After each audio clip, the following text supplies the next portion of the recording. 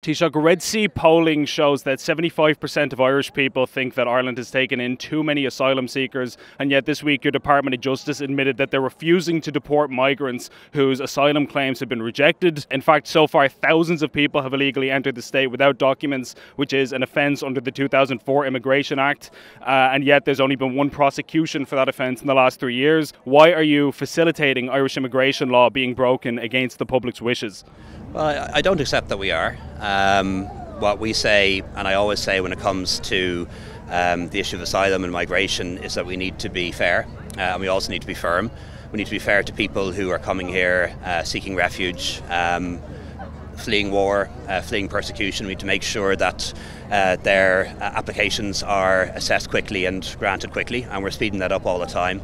We also need to be firm with people who are coming here as economic migrants but are claiming international protection falsely, that we will also make a decision on your application quickly, but and the Department of a Justice deportation is order will saying be served on you. The Department of Justice has admitted that there are people whose claims are rejected and then they're allowed to stay in the state. So is that not making a joke of Irish immigration law and border control? No, it doesn't, because it does depend on different circumstances. So sometimes people will have their application for refugee status refused, but they will be granted leave to remain on humanitarian grounds.